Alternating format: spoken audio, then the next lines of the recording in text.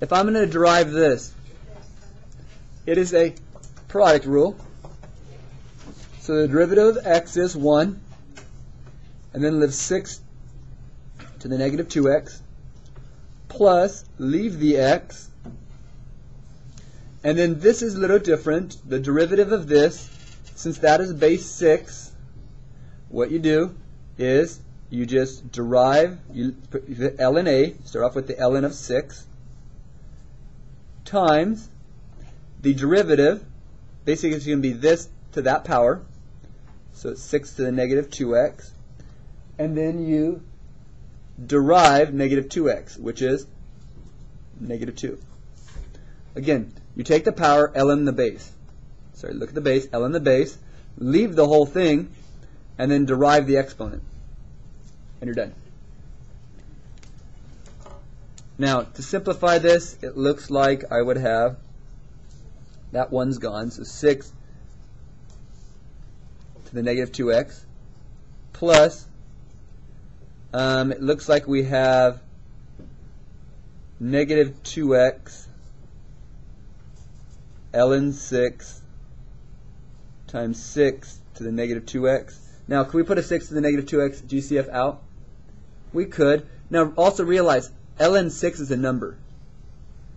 A lot of people think it's not. Ln 6 is actually a number, so you just got to consider that when you're solving problems. Plus negative, that's kind of it. Okay. So it's going to look something like this. 6 negative 2x, pull that out, 1 minus 2x ln 6 is what I would probably see it as. Probably that would be my simplified form. Okay, number 46.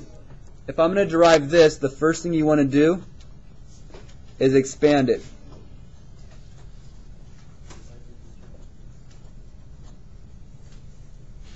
First thing you want to do is expand it. Once it's expanded, you derive each piece one by one. Now, because, do you understand this is base 10?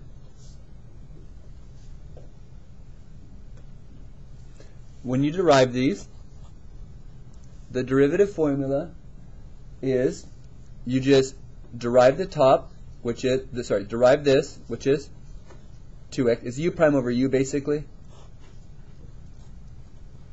Just like ln, it's u prime over u, but you have to put an ln 10 somewhere. Where are you going to put the ln 10? On the bottom. So you're going to have an ln 10 stuck in there. And I'm going to erase that and write it back here because I completely squished it.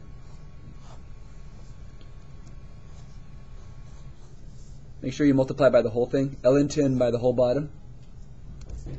Minus the derivative of x is 1. And then x.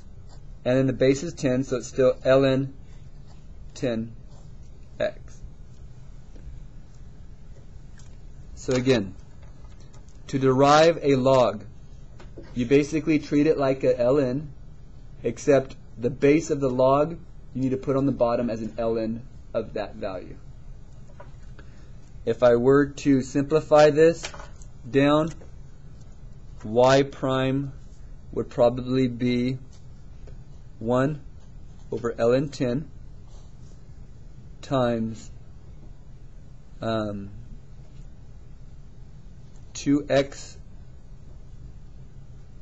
squared minus x squared minus 1 over x times x squared minus 1. I got a common denominator. I multiplied this one by x over x and this one by x squared minus 1 over x squared minus 1. And so my final answer would be 1 over ln 10, and that looks like it's going to be x squared plus 1 over x times x squared minus 1. And again, the reason we tend to like to put it like this with the derivatives is because a lot of times you want to put the top and bottom equal to 0. So if you're saying you're trying to find extrema, the top would be nothing because you can never equal that to 0. It was negative. The bottom would be 1 and positive 1. It would be 0, positive, negative 1. And then this is a constant. You don't have to set it equal to 0. So, anyways, this would be your final answer. Questions?